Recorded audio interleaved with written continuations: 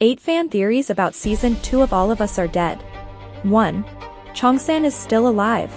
Cheong-san initially fought alongside the core group to stave off the zombies overtaking their school, but unfortunately, he succumbed to the bite of another character, Nam. However, we never actually saw what happened to Cheong-san. We only know that he sacrificed himself to save his friends, and that when Eun-ju returned to the site of his death, the only part of him remaining was his name tag.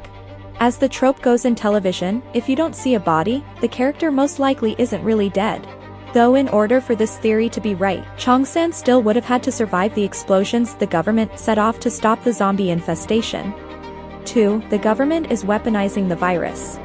Towards the end of Season 1, we witness a government raid on the residence of the scientist responsible for the zombie outbreak. Originally, his aim was to augment the bravery of his timid son through chemical means, which ultimately proved to be a disastrous failure. Although the agent's objective was to confiscate his research, they stumbled upon the scientist's zombified wife and son. Upon their arrival at the house, the agents transported the scientist's family members to their secure location, where they also had a zombified soldier and a half-B student in custody. The question remains whether the government is utilizing this scientific knowledge to develop a cure, or engaging in more malevolent activities. 3. A new outbreak. By the end of Season 1, the zombie outbreak was somewhat controlled, although it had taken over Hyosin and nearby Yangdong. The military destroyed most of the zombies and dispatched soldiers on foot to eliminate the remaining ones. However, in the webtoon that inspired the show, the virus originated differently and eventually spread to other countries. It was shown that a Japanese fisherman being attacked by a strange worm, carrying the virus, which caused the zombie apocalypse to begin in Japan. Season 2 of All of Us Are Dead could show a larger outbreak spreading to other parts of South Korea, nearby countries, or even the whole world. 4. Whistleblowers at work.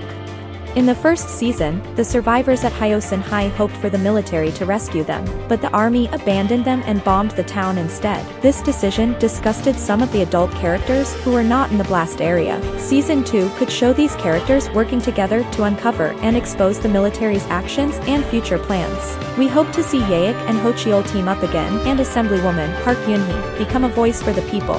Above all, we want to know if streamer Orangibberish will continue to survive against all odds. 5. New kinds of zombies. Mr. Lee, the science teacher, created the Jonas virus to make his son more aggressive, but it had unintended side effects. One of them was zombies, and another was half-zombies known as half-bees, or hambies.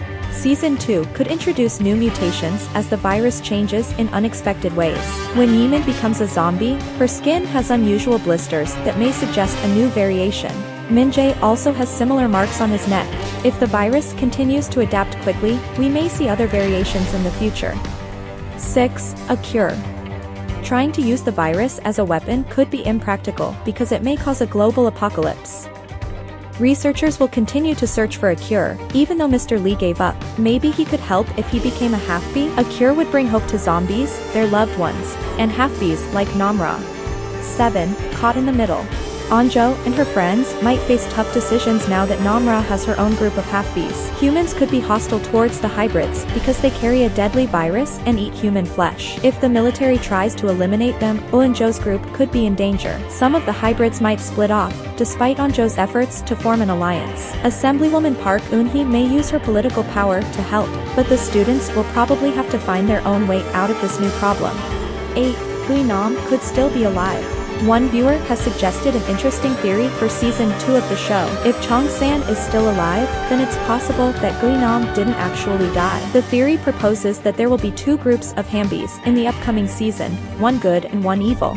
Namra could lead the good hambies, while Nam would lead the bad ones. An epic battle between the 2 groups could ensue.